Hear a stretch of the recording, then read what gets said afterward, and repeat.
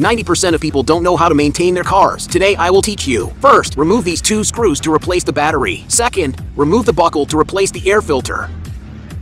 Third, remove the 4 screws to replace the spark plug. Fourth, the air conditioner filter element can be replaced by opening the glove box of the Copilot. Fifth, remove these 4 screws to clean the throttle valve. Sixth, open the buckle to replace the wiper blade. Car maintenance is so simple, no need to go to the repair shop to spend extra money.